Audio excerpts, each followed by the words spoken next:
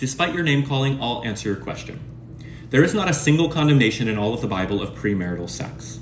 There is a mistranslation in the New Testament of the Greek word porneia into the Old English word fornication, which does, in fact, mean premarital sex. Okay, let's pause that real quick.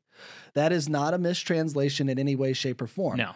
The word fornication in its original use in Old English does mean exactly what the Greek word means. Now, in a societal use framework and the way that it's ultimately developed into its shorthand use in basic conversations, when I say the word fornication, that's usually going to be thought of sex before marriage.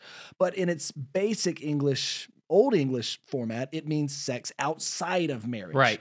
And so that's why you have to understand that it's not a mistranslation.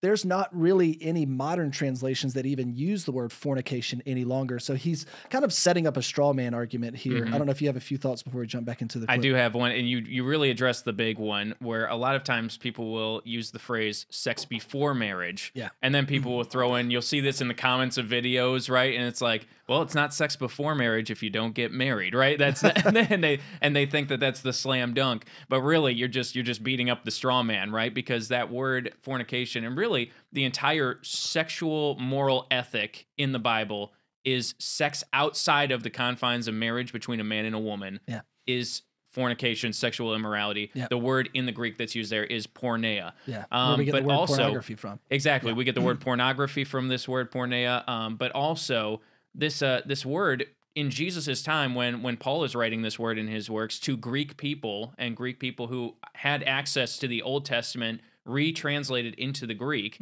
the chapter that we see God's standards for sexual morality in Leviticus chapter 18 in the Greek New Testament, or the Greek Old Testament, was called the Porneia Code. Yeah. So you had this entire code that was widely known as the Porneia Code. Yeah. And so when you use that word porneia, people understood what you were talking about, that you were referencing these guidelines, these strictures that God had established as these acts are not sexually moral. Yeah.